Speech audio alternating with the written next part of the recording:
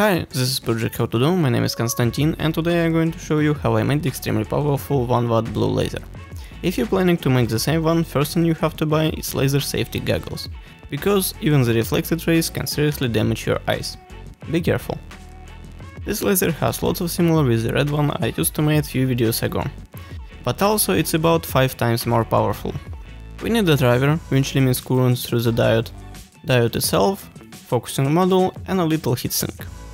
Links to everything as always in the description. Blue lasers become very popular last couple years, so our Chinese friends now making lots of different drivers for it. And just buy it is actually much easier and cheaper than make it by yourself. Because of specific of blue laser diodes, it has to be powered with about 5 volts. So there are two types of drivers. Step down, in case if you're planning to use power supply over 5 volts, for example 2 lithium cells. This driver simply limits current through the diode. And step up drivers in case if you want to use voltage lower than 5 volts. For example, one 18650 battery. For me, second one works better. My laser diode is 1 watt for 145 nanometers. You can find more powerful diodes in the same body, ISO maximum 3 watts. I'm using the same focusing module as in red laser, it's cheap 5 mW laser dot module.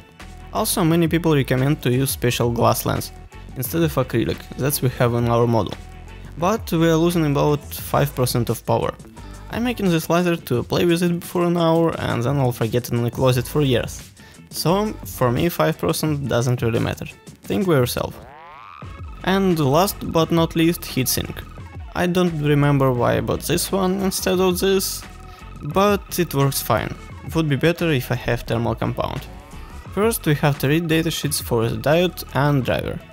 My diode's operating current is 1 amp, and driver seller says that default current of it 1.3 amp, which is too much. We need to check it and adjust.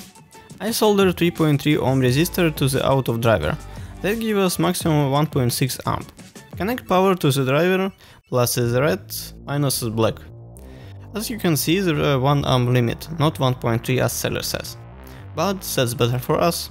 Anyway, check the driver before using. Now let's take out old laser diode from the model and press our 1 watt monster.